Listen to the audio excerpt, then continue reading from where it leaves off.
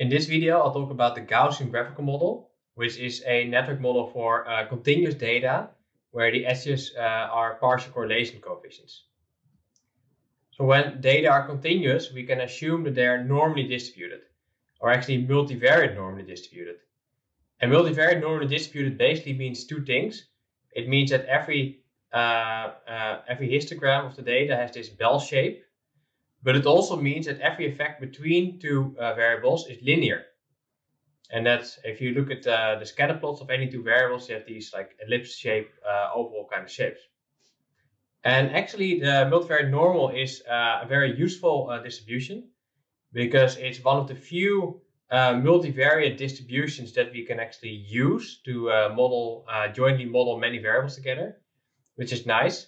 It's also what's called a maximum entropy distribution for the first and second order moments, which means that it's the least specific distribution you can assign given a certain set of means and a certain set of variances and covariances.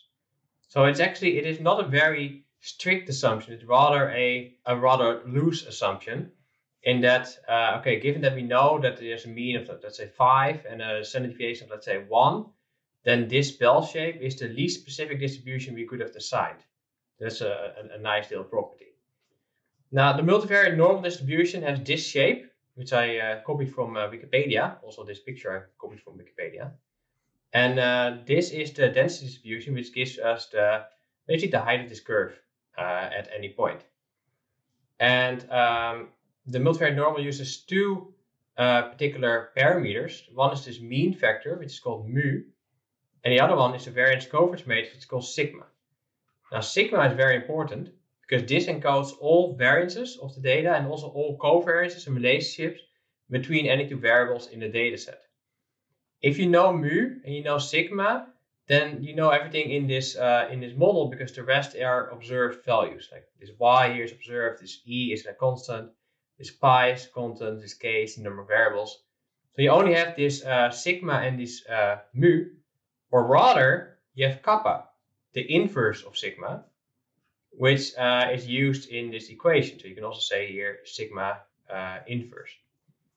Now the inverse of sigma equals kappa. The inverse of a matrix is similar to the inverse of a number. So let's say if we have 5, then the inverse of that is 1 over 5, such that 5 inverse times 5 equals 1. Similar in matrices, the inverse of a matrix times, so sigma times sigma inverse equals what we call an identity matrix. So that's a matrix with 1s on the diagonal and 0s everywhere else. This kappa is also called a precision matrix sometimes. Now, a quite magical thing that happens is that this inverse variance covariance matrix, which is related to numbers like 1 over 5, so this is higher, this is lower. This inverse variance covariance matrix actually also encodes association between variables, which is a completely bizarre thing if you think about it, but it's actually true and you can prove it.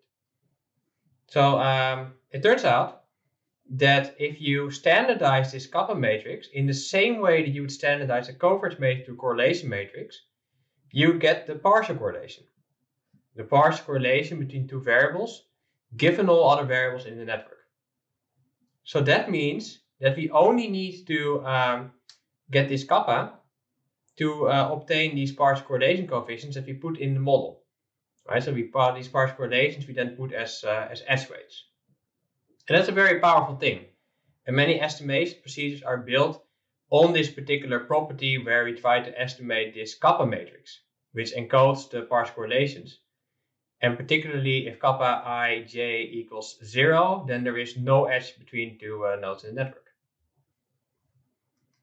Now, if we rewrite this expression in a matrix way, we can form this particular model for sigma, which gives us a psychometric model that we can estimate.